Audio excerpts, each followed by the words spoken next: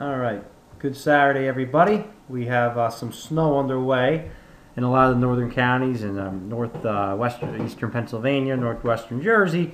I'm sitting in Morristown, which is the center part of North Jersey, and we got about, I would say, a solid half an inch right now. And I'll actually show you. This is outside my kitchen window, and you could see a good half inch. So the roads actually have gotten pretty coated pretty quick because it's been cold out. And they haven't really treated them around here, so there's been a few accidents in town. You see these two people. Have to be careful because this has a big hill in the back of my house, and the amount of times I've slid down this hill when it snows it's pretty funny. But in any event, let's get back to the weather here. This will change to rain. I know it looks like we're in a big snowstorm is underway, but it will change to rain. And the big reason is because the low pressure center is to our west, so all warm air is going to be coming into the region as the day progresses. If we look at the current observations, this blue start of the blue line is temperatures at 5,000 feet. And you could see 2 hours ago those temperatures were further south, now they're advancing northward.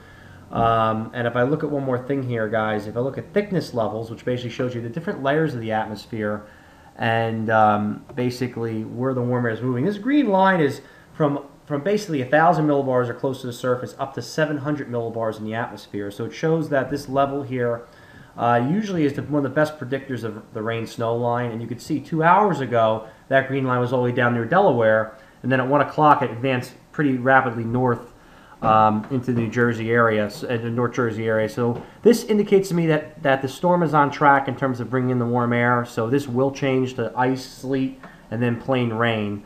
Up here in Vermont, they're going to have more snow. They're going to get over 6 inches up in the mountains, absolutely. But they too are going to see some frozen precipitation and rain from this storm. But they're going to have a little bit more of a snowstorm compared to everybody who lives down here. Up in Maine, interior Maine is going to do pretty well with this. So they'll get some nice accumulating snow. And then next week, I don't have it on here, but it's going to get brutally cold next week. So I don't know if I want to bring it up or I don't have it, but winter's really going to be upon us, and the temperatures, I mean, some days might struggle to hit 25 degrees in a lot of areas. Up here, I think the forecasted temperatures for Thursday morning in all these areas, anywhere from 5 to 10 degrees. So it's going to be very impressive.